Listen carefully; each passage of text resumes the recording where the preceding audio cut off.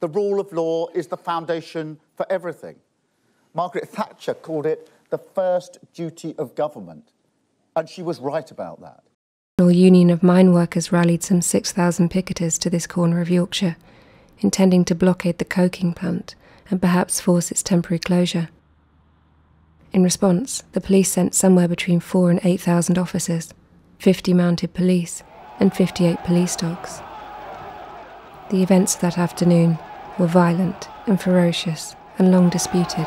The horses are the most feared weapon in the police armoury on the picket line, and they're very effective. In its aftermath, 95 picketers were charged, although of the trials that were brought, all collapsed.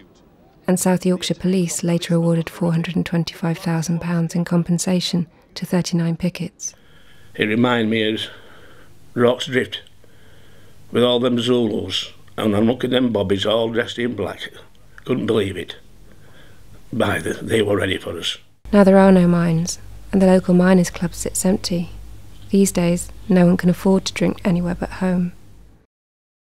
Orgreave ceased operation in 2005, its shallow seams having run dry after the harvesting of 5 million tonnes of coal.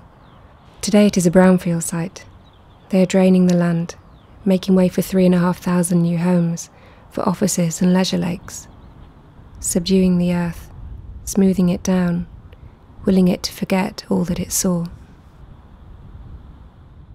Margaret Thatcher called it the first duty of government, and she was right about that.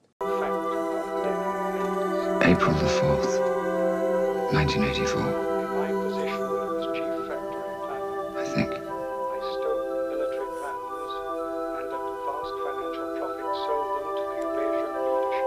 To the past, or to the future, to an age when thought is free,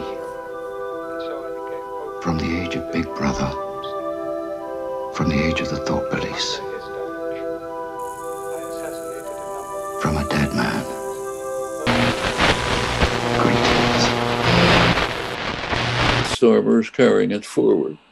He's returning the Labour Party to a party that's reliably obedient to power.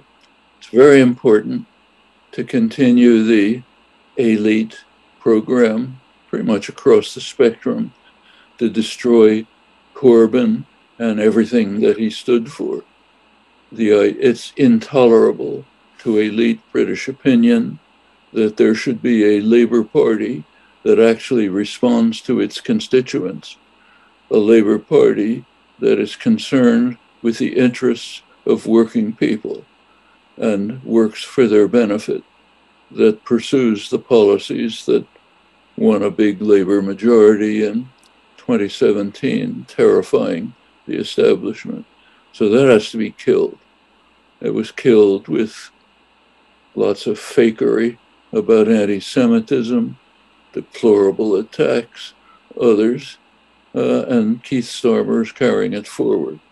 He's returning the Labour Party to a party that's reliably obedient to power, that will be Thatcher light in the style of Tony Blair, and won't ruffle feathers of either the United States or anyone who's important in Britain.